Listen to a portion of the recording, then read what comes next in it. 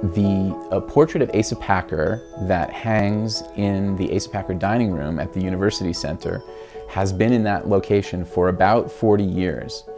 And it's time for us to take a look at it and evaluate its condition and see if we can get it cleaned up and restored.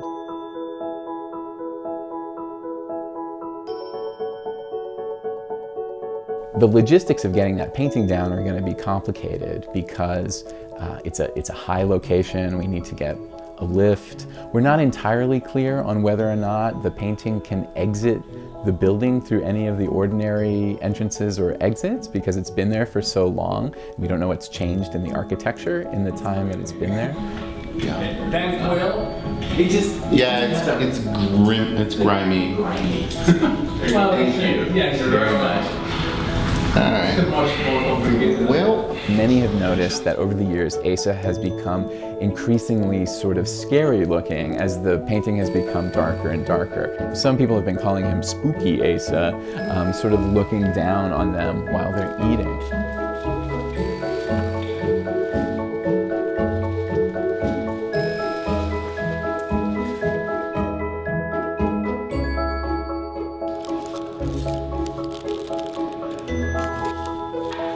As we teach all of our museum study students, works of art last as long as their parts stay stuck together.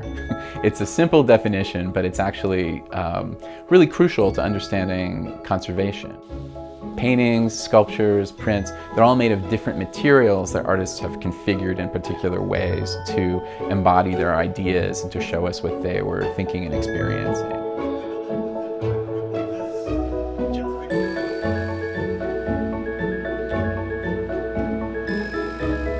Conservation is kind of like playing chess. You can't just do a move blindly, okay, I'm going to take the next move, I'm going to take the next move. You have to kind of think into the future. So what you do with conservation is you devise these steps to a certain point and then say, okay, let me come up with a couple of different scenarios if it goes this way or it goes that way. And once I get some more information, it'll make it a little bit clearer what direction we need to go to.